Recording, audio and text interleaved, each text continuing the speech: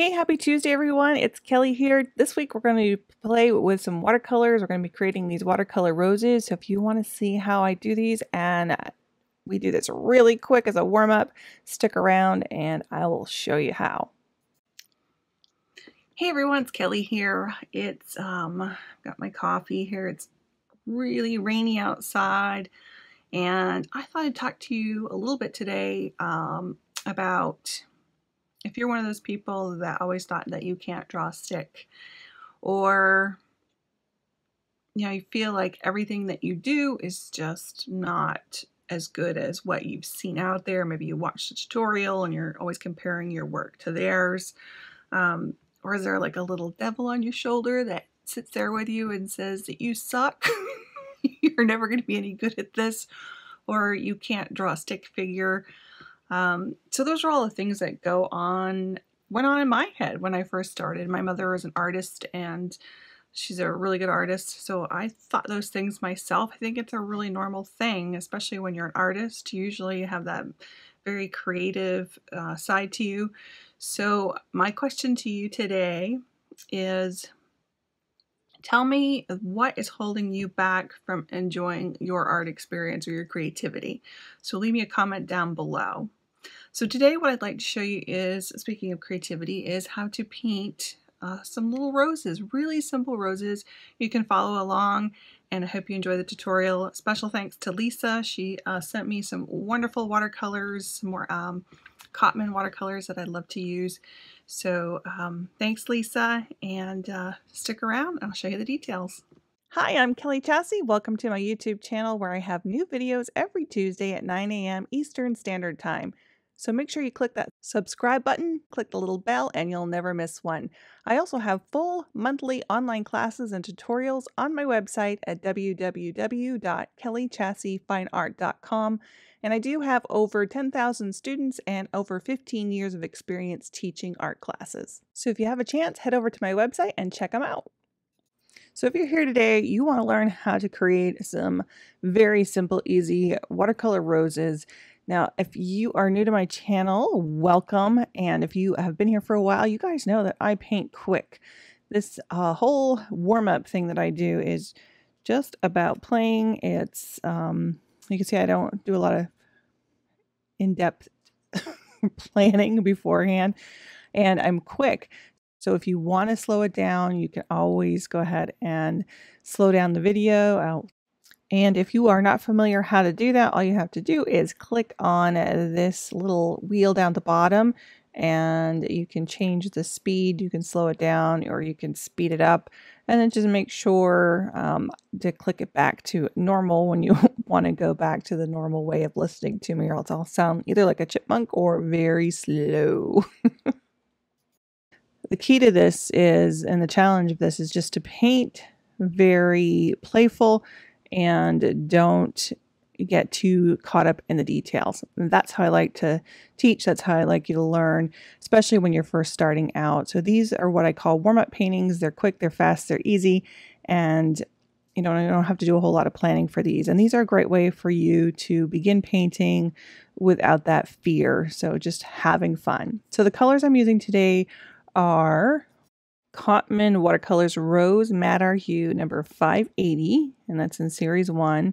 That's for the main part of the rose, and then I'm also using Cotman's Watercolor Alizarin Crimson Hue 003 series 1A. That is for the darker values of our flower, and then for the green I have some Grumbacher Olive Green Hue, and that is what I'm going to be using for the leaves for this one. And then I decided to do a little bit of a yellow rose, more of a yellow pink. So I'm adding a little bit of the yellow ochre, and then I also use just a little touch of cadmium yellow pale hue, and that's 119, also from the Cotman series.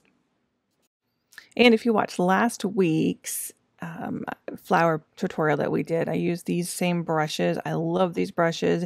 If you want to check out last week's tutorial, I'll put the link up here on the top right hand corner in case you missed that, where we did a little bit of more of a Johnny Jump Up or a violet type flower. So again, you can see here how fast I'm painting. I'm just getting in at that circular motion or that shape of a rose. And I'm doing a little bit of wet and wet here, as I decided I didn't like that color yellow quite so much, so I'm adding some more of the reds to this. Still using the rose color. And this makes beautiful multicolored rose by adding just a little bit of those, and it gives you some really nice darker values in here, still using those nice warm tones. You will notice I'm not filling the entire rose in. I'm leaving those little bit of white spaces to give those natural highlights in your flower. So I add a little bit of that alizarin crimson to this just to get a little bit darker shade in here. Really make that pop. Some of this area is dried now. This is still really wet, so you can see where you get that really beautiful soft blending where it's wet, and if you wait for this to dry, you're going to get more of a sharper line where it's not going to blend quite as nicely. Again, another reason why I like to work fast and work wet into wet.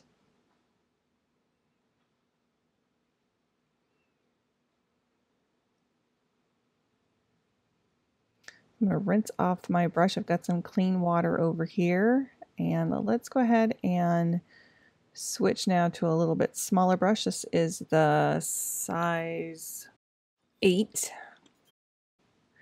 And I'm going to put a little bit of that green in here. I'm doing all of this still wet and wet, very lightly. And we're just going to make that nice little leaf shape. I'm trying not to touch the flowers too much because they are wet, so that's going to bleed into the pink that we have down here. So just keep that in mind if yours is really wet. It does give a nice look. If you looked at last week's, I did touch the green to the color and let them blend as well. So you can see where it's happening just a little bit down here on the bottom, as I went back in and added some more depth to that, some darker values. And again, just filling up some of this little white space area just with a few little leaves. I'm adding a little bit of that red to it. It will give you a nice little more of a brown shade, a darker stem for the underneath.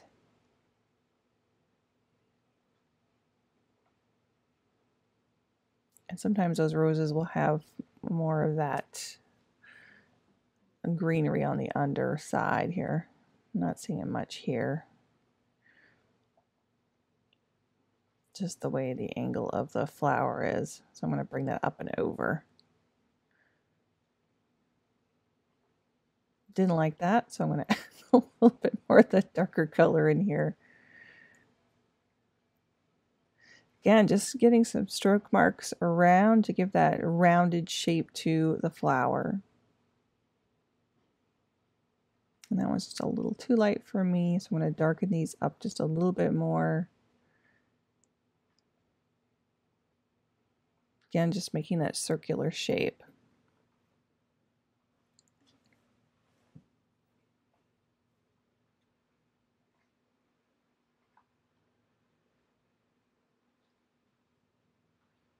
And you can see here as I continue to add just a few more darker flowers.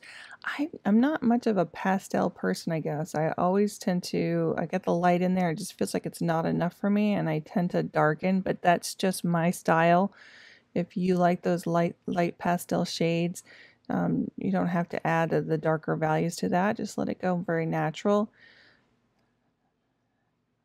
Always about you and your style. You will develop your own style. The more you paint, you will decide what you like, what you don't like, and that becomes a part of you.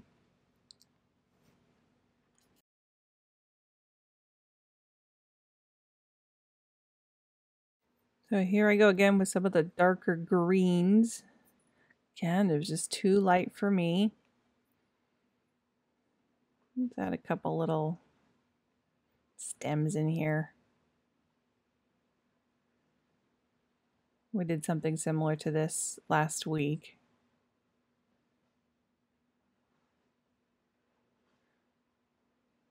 I'm just adding a little bit of green here and there.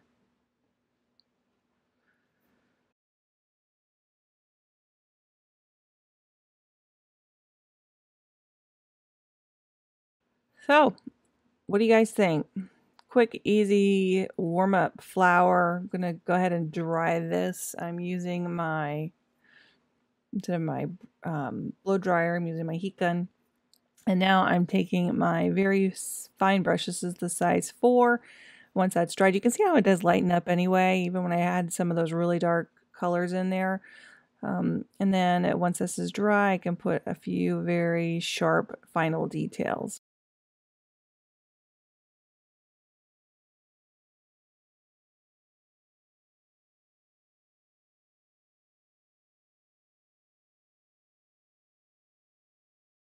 Ooh, that one's a little dark there, but that's okay. Just rounding that out a little bit more. Let's blend that. I didn't really like that. Oh, now I just got a little bit of green in there. See, you know, it's always a challenge. If you don't like it, wet it, and you can lift this out with a little tissue. I always like to show you guys that. There we go, a little bit better. So if you do mess up a little area, you know, take your tissue, lift it up, and then you could always go back in. Now, if I was smart, I would probably dry this, but again, we're just doing the warm-up painting, and I just want to show you roughly how I work and the speed of it, just to get you in the flow. So I really hope you guys enjoy this. Please make sure, once again, to hit that like button and share. Sharing is caring. And if you guys have some ideas of what you want to see for next week, I think I'm going to do an alcohol ink, and I'm really excited. I have a new product I'm going to be posting on Instagram this week, and I'm going to be working on it. It's a new alcohol ink board, and they sent them to me, and I'm going to share that information with you coming up. So thanks again. I hope you guys have a creative week, and don't forget to tag me on Instagram if you try these roses out. I would love to see them and maybe share them in next week's video. Oh, and before we go, I do want to share our Tuesday tag. This is from Olive Bloom's Design. She did the Skillshare class with the crystals, and I will give you a link down below if you want to give this a try. I do have this offered on my website right now, and I would love to see your crystals. So have a great week, and I will see you next Tuesday. Take care, everyone.